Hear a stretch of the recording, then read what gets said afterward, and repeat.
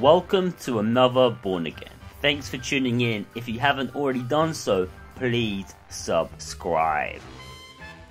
Are you suffering with the side effects that come along with leaky gut syndrome? For instance, food allergies, intolerances? Have you been diagnosed with an autoimmune disease? Then you're in the right place.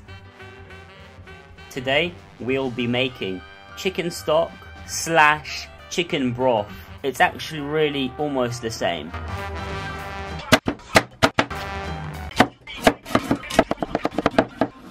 Vegans will still give me stick for making this video, but the truth is I'm getting an organic free-range, high-quality chicken, and as it costs £10, I can't really afford to get it very often, so really, this is a one-off. And this will just give me a variety of nutrients I can't get anywhere else, as part of a balanced diet. Before the advent of convenience, before people would just get a sandwich for lunch, societies across the world would put particular emphasis on the preparation of the whole animal, where nothing would be wasted, especially the bones. My parents are from Poland, and I can tell you I was brought up on homemade soup every day. To add extra flavour to make a really good soup, you need some really high quality vegetables. Organic always has more flavour, so that's the way I go.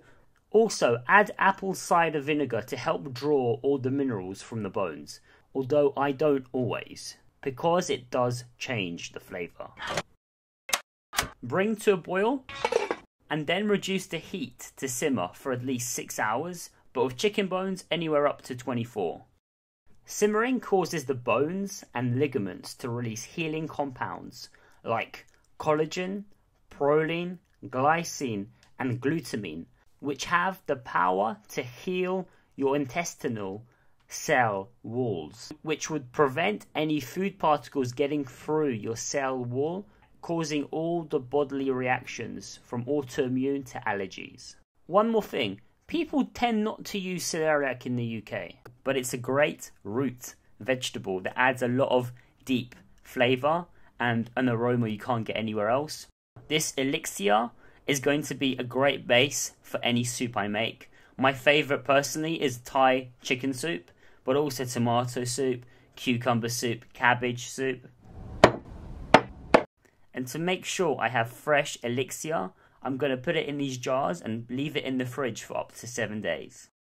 And in the fridge, it should go really gelatinous, like jelly. Do let me know how yours goes in the comments below. Do like, sub for more. See you next time.